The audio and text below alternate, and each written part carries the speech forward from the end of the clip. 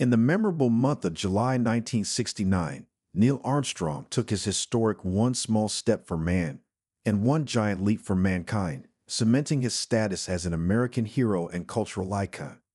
The success of Apollo 11 marked a significant milestone, allowing humanity to finally set foot on our closest celestial neighbor. However, just 3 short years later, in 1972, the lunar missions came to an end. Welcome back to Mars Discoveries. Today, we will delve into the intriguing question: why did NASA halt its lunar exploration missions? But before we dive into the reasons behind NASA's lunar pursuits, let's rewind a bit and ponder why these lunar missions were initiated in the first place. The 1960s were characterized by the intense rivalry of the Cold War, where the United States and the Soviet Union engaged in a fierce technological competition within the arms race and the space race. As nuclear weapons grew in destructive power, the absence of an actual conflict led both nations to redirect their rocket technologies toward a new frontier: space exploration. The Soviets swiftly surged ahead in the space race, launching the first-ever satellite, Sputnik, into orbit in 1957. In the same year, they sent the first living creature, Laika the dog, into space with Sputnik 2. In 1959, the Soviet probe Luna 2 became the first spacecraft to reach the moon.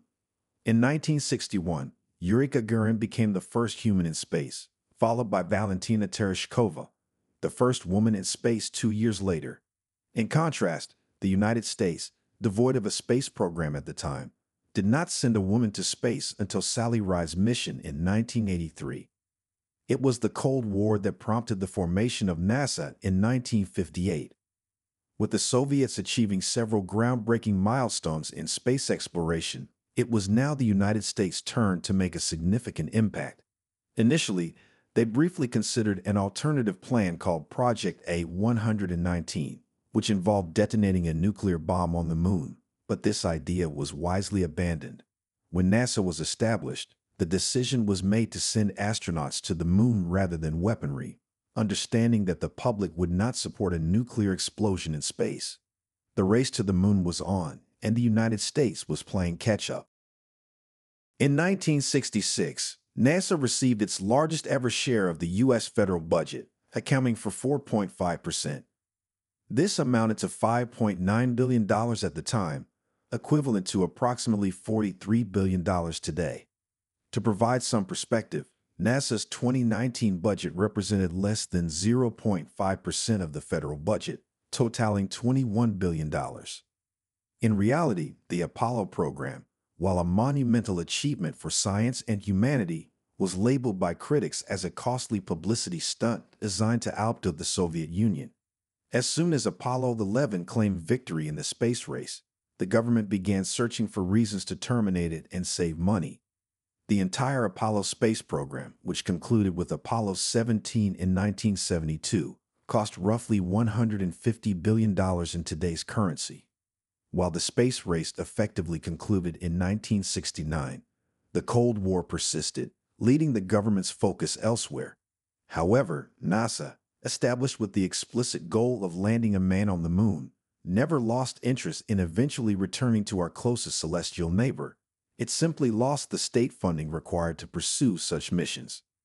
Nonetheless, with NASA appearing to scale back its lunar efforts, other space agencies worldwide turned their attention to lunar exploration. Until 1990, lunar missions were largely dominated by the United States and the Soviet Union. However, the launch of heightened by ISAS, Japan's former space program, signaled the growing involvement of other nations. Japan's current space program JAXA, as well as the European Space Agency and ISRO in India, have all actively pursued lunar studies. On an international scale, the shift away from sending humans to the moon does not equate to a loss of interest in lunar exploration. Probes and rovers have proven to be more cost-effective and comparably low-risk alternatives to human missions. These robotic missions do not require food, water, or oxygen, and there is no threat of human illness, injury, or fatality. Notably, the Chang'e 4 spacecraft, sent by China's official space program, CNSA, became the first craft to land on the enigmatic dark side of the moon, Some view this as the onset of a new space race between China and the United States, while others see it as a shift toward a collaborative approach to space exploration. While China pushes the boundaries of space exploration, NASA has not been idle since 1972. The agency reportedly has plans to return humans to the moon by the late 2020s. NASA launched the Constellation program in 2005 to revitalize lunar initiatives, though it was subsequently canceled in 2011 as part of government spending cuts. Following the conclusion of the Apollo missions, several developments have taken place. The International Space Station, ISS, emerged as a significant project, emphasizing international collaboration in space exploration.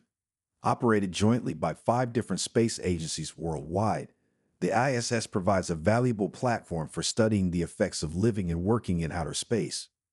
In contrast, the moon's desolation makes it a less appealing prospect, diverting NASA's funding elsewhere. The moon is not the sole destination vying for NASA's attention. The enticing prospect of Mars has captured the imagination of many. The Mars race, while progressing at a slower pace than the original space race, continues to draw interest. NASA has sent various probes and rovers to the Red Planet and has plans to send humans there.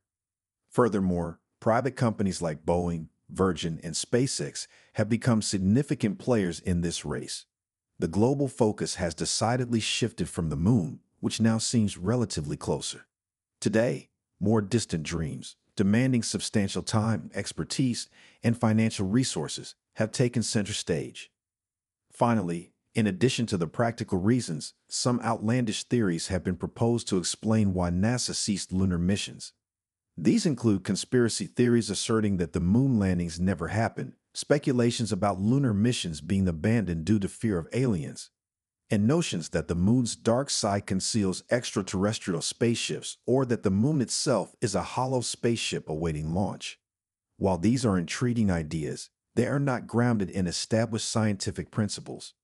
The most plausible explanation, however, revolves around the financial challenges associated with human lunar exploration. NASA's reduced budget and the increasing demand for exploration beyond Earth make lunar missions a more complex undertaking for the agency to manage. Despite renewed interest in lunar exploration, the primary challenge remains the availability of funding. Thank you for joining us on this journey to unravel the mysteries behind why NASA doesn't go to the moon anymore. If you found this video informative and thought-provoking, don't forget to hit that like button and subscribe to our channel for more intriguing content. We'll continue to explore the wonders of space and science, so stay tuned for our upcoming videos. Until then, keep your eyes on the stars and let your curiosity reach for the moon.